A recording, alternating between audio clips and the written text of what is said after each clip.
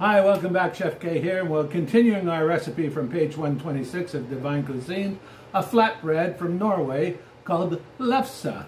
Absolutely delicious. So we'll dice our potatoes, all a nice even size, and we'll boil them till they're nice and fork tender. So that's going to take 15 to 17 minutes. We'll mix them with the cream and the butter till a nice smooth potato.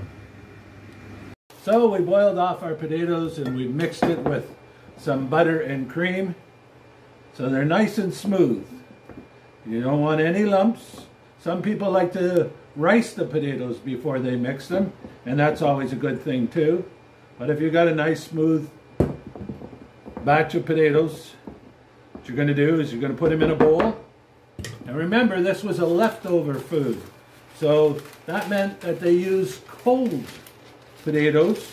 So we're going to put a cover on these and we're going to leave them until tomorrow and let that moisture evaporate from them. We don't want a lot of moisture in the lefse, right?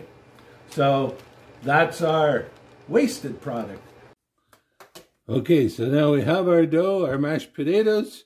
We're going to take it and gently knead in, 1 cup. Start with 1/3 of a cup or 2/3 of a cup of flour. Knead it till it's a nice, soft, smooth dough. And then, once you have that, what you want to do is divide it into 16 even pieces.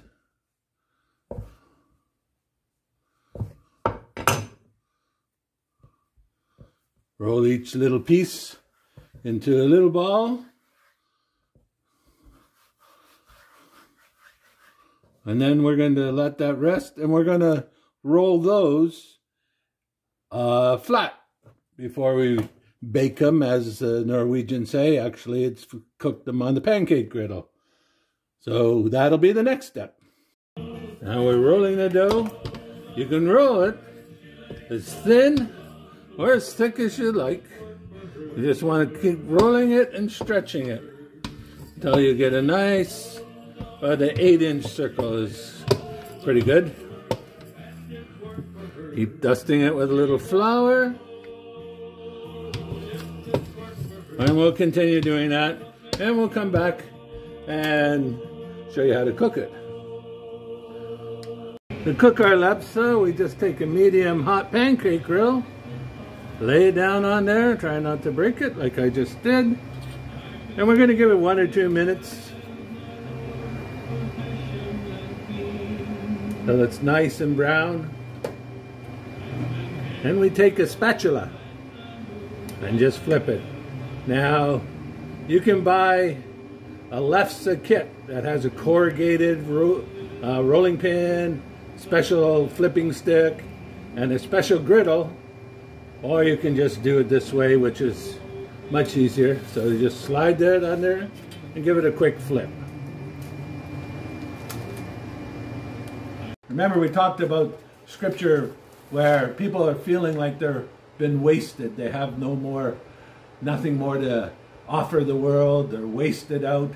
They're living with a broken hearted. And we went to Isaiah 61 and we read from that how Jesus came to heal the brokenhearted, right? So you're not wasted anymore. Let's continue a little bit of reading of that.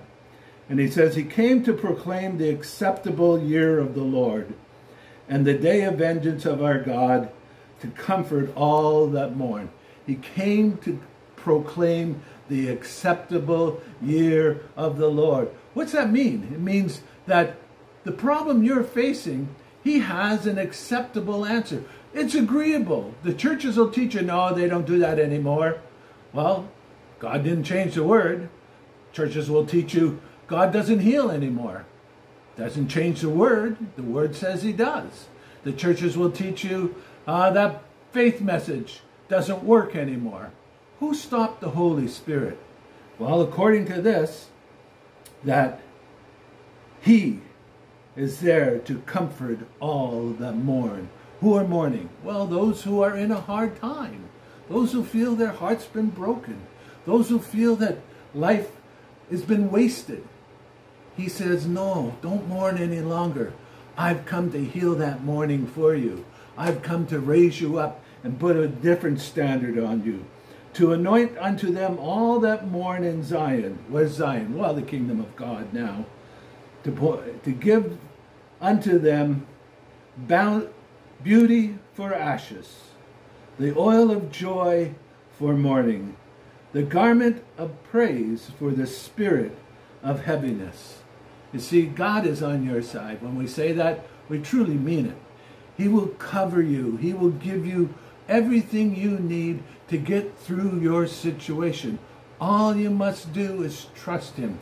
Stay in his word. Find promises like Isaiah 61 and stand fast on them. Maybe you feel you've been rejected, and maybe you have. I know I certainly have gone through a lot of rejection in my life. I've been kicked out of religions. I've lost special relationships. I've gone through a lot. But the point being is I don't have to wear that. God has forgiven me for my part in it, and he'll forgive you too. Just remember, God is on your side, and tomorrow we'll come back with our Lefse and see how it works.